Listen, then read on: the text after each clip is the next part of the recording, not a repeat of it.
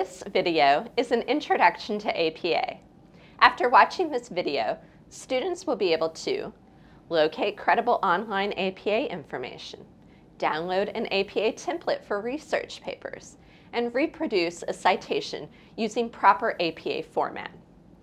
The American Psychological Association publishes a handbook that is updated every few years that provides guidelines on how to cite and format academic papers.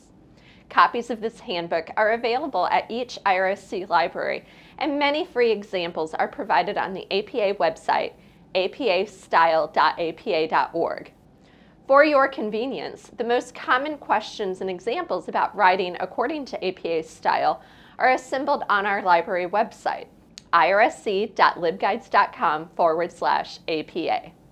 On the library's website, one of the most useful tools is an APA template. Visit irsc.libguides.com and click APA at the top of the page. Click on the tab named Formatting Your Paper. Click on the link to download a Word document that is a sample paper that is formatted according to APA's 7 guidelines. You may simply type over the text using the same style. In most databases or online citation generators, a sample APA citation is offered. Please be aware that these citations are generated by an algorithm. There are often errors that you will need to correct prior to copying and pasting into your references page. An easy way to proofread your APA citations is to visit the library website. Click APA at the top and hover over the Reference Examples tab. Click on Journal Article. Compare the examples to the citation that was provided by the database you are using.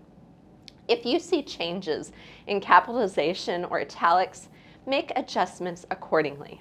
As a review, visit apastyle.apa.org or irsc.libguides.com/APA for current information about citing in APA style. A free APA template is available to download from the library's website. When a citation is provided or when you use an online citation generator, be sure to proof that citation against a credible online source prior to submitting your work. Common mistakes are not putting words in proper title case or not italicizing the name of the journal in the reference citation.